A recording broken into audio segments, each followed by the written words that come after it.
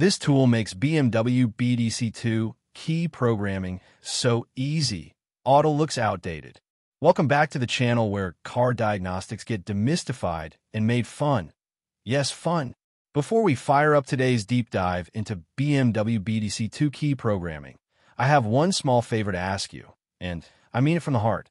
Please pause for just a second and smash that subscribe button. I know many of you watch, learn, and leave, but subscribing is free, fast, and fuels this mission to keep serving you with better content every single week. Let's set a bold challenge today. 1,000 likes and 100 comments within 24 hours. Think we could do it? I believe in you. Let's see that power in action. All right, let's jump into something exciting. Today we're showing you how to add a BMW BDC2 key using the APP2 APP2. And let me tell you right now, this method is smoother, quicker, and safer than Autel. And yes, I'm going to prove that. So why is the APP2 getting so much buzz? Because it recently joined the heavyweight tools like Autel and APP2 with a shiny new BMW BDC2 software upgrade, though currently it's for adding keys only.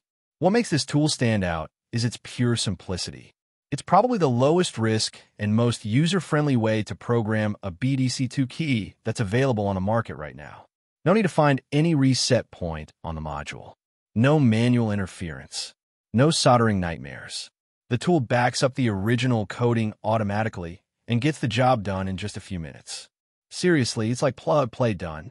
You'll need an OEM BDC2 key, and with future updates, it's expected to support all keys loss situations and other high-level features. So, how does the magic happen? First things first, to use this function, you'll need the authorization for FN0050, BMW BDC2, G-Serial, IMMO matching. But if you're using the full version of APP2, don't worry. It already comes with a license activated, unlike Autel, which requires a license per VIN. That's a huge win if you're working on multiple vehicles. Now let's talk about the models this supports, because the list is quite impressive. It covers a wide range of BMW G-Series models, such as the 5 Series including G30 from November 2016 to June 2020, G31 from March 2017 to June 2020, and G38, same range. The sleek 6 Series G32 from July 2017 to June 2020. The luxury-packed 7 Series G11 and G12 from July 2015 to February 2019.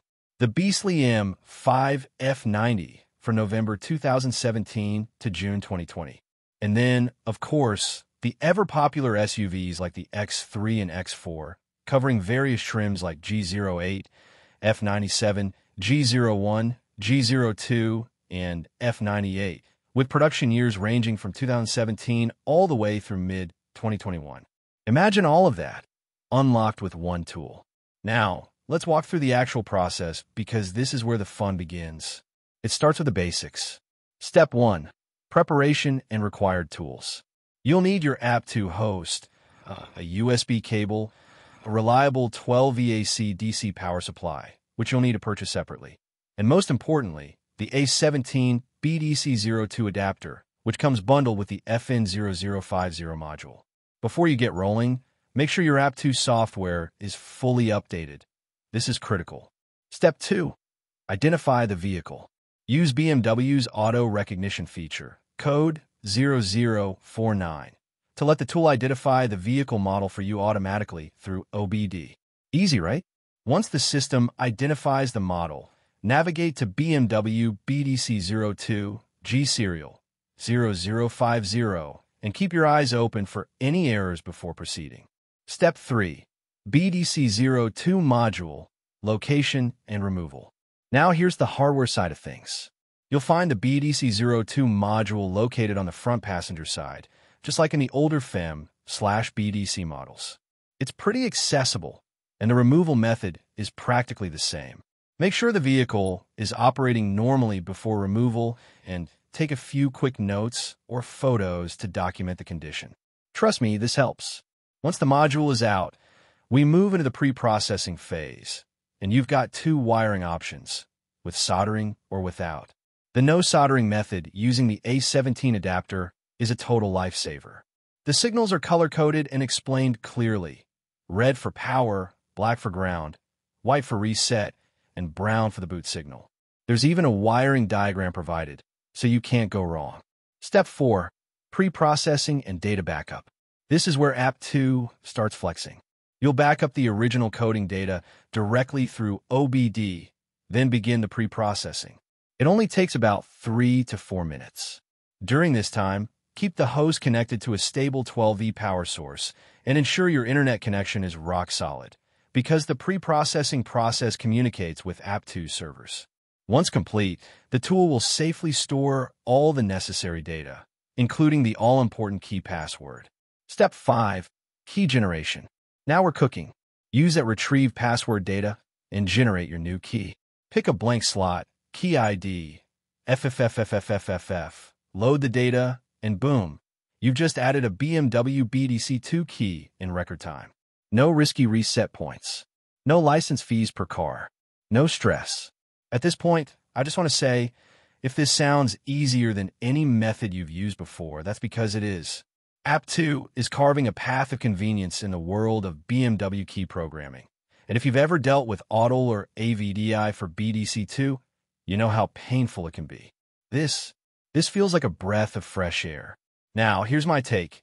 APP2 has completely redefined how simple this process can be, and I honestly believe it's going to become the preferred tool for BDC2 workbench programming in the coming months.